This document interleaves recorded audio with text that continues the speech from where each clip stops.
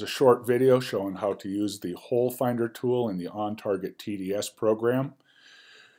Sometimes we have a group that has more than one hole. We'd like to add those holes into the target calculations. In this target, it's down on group number 12. I'll click on group 12 to select it. I'll hold the Shift key and click again to zoom in on that group. I then go up and select the Hole Finder tool.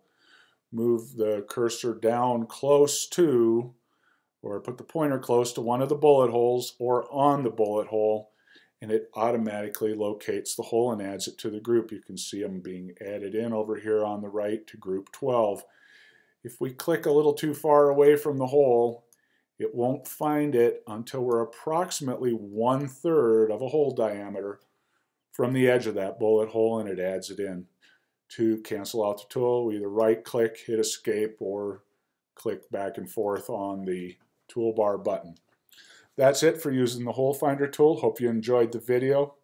Thank you.